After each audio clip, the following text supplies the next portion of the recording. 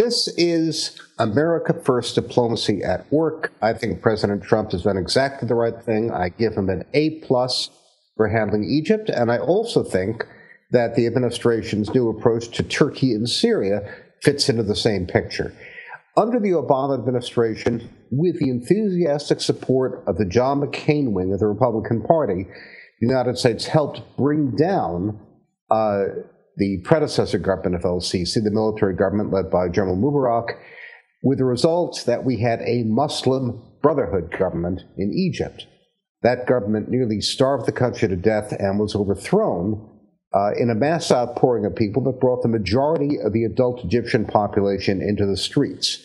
That's not exactly ballot box democracy, but it sure is a referendum of sorts. El-Sisi is a true moderate Muslim.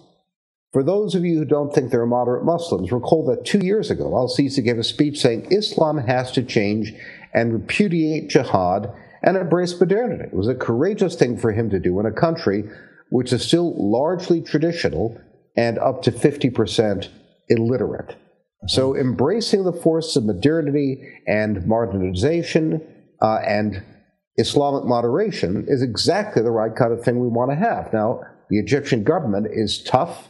It is not the greatest government in the world in terms of human rights, but it's a messy situation.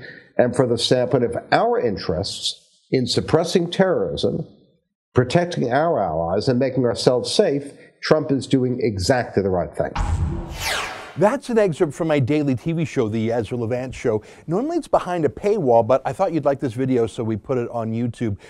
If you want to subscribe to watch The Daily Show every day, including always 2 interviews a day, and I read my hate mail, just click on this screen and become a premium member.